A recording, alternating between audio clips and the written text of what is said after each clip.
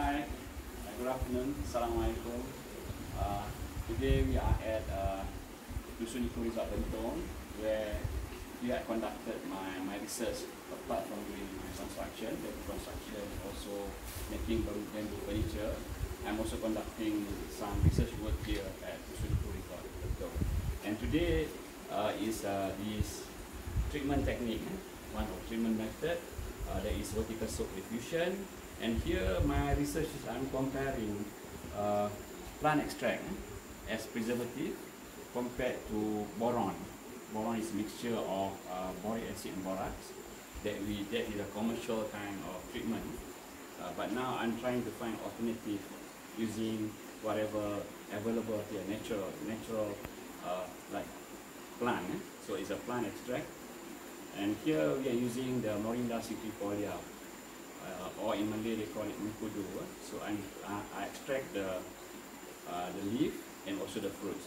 So then I compare the results of this treatment against boron and also against untreated bamboo species, untreated bamboo specimen, so that we can see how effective this treatment using this plant extract against boron and also against untreated bamboo. And apart from that, we also wanted to compare all the properties, mechanical properties, whether the treatment is affecting the mechanical properties of the bamboo for structural application. So this batch of bamboo over here this is semantan or Gigantoqua spatacinae. So here, basically what I'm doing here is that I have 4 poles here, but every post I cut into three portions. The bottom 2 meter, the middle 2 meter, and the top 2 meter. So 4 poles here altogether. So we have got 12 samples here, 12 specimens here for testing. And later on I want to conduct the bending test and all the properties, structural properties tests that require, like tension, compression, bending. So that's why I need so many samples here. And also,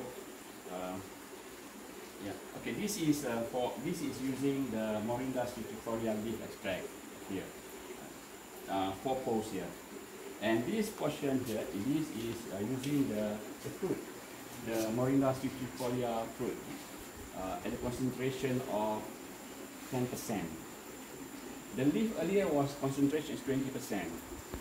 Based on my earlier experiment, I discovered that this is the optimum concentration for effectiveness of using this plant extract for treatment of bamboo. So for the fruit, it's only 10%, and for the leaf earlier was 20% concentration.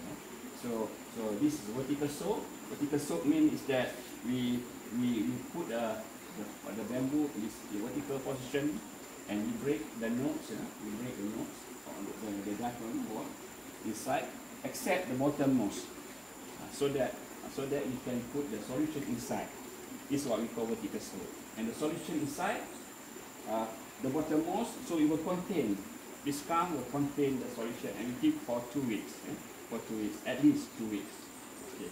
Then after 2 weeks, then only we remove the solution for recycling, recycle use or something else. And so sometimes also that when we do this vertical soak, it's we need to be very careful. But sometimes that if we found any holes punctured, then we have to quickly seal the puncture so that the liquid does not leak out. And also every day that we need to top up because of evaporation and maybe some small losses. So we have to top up every day. So this is Morinda citrifolia leaf, and this is Morinda citrifolia fruit as a preservative. And one more is using boron. And this batch of bamboo counts here is using boron. This is the boron solution with a concentration of 10%. So some practice are using 6%, but I'm using whatever suggested by Environmental Bamboo Foundation, that's 10%. So I'm using 10% concentration for the boron solution. And And boron is, as you know, that boron is a mixture of boric acid and borax with a ratio of 1 to 1.5. Okay. And this is the batch of bamboo that I treated using boron, also 12 poles, comprises of basically 4 poles, then we cut into 3, bottom, middle, and top. And also we compare against untreated bamboo. This is untreated bamboo. This is untreated bamboo. We have got here and we got there, the untreated one. So we will compare the results in terms of the performance against the effectiveness of the treatment method, and also compare the mechanical properties of the material. Okay, thank you.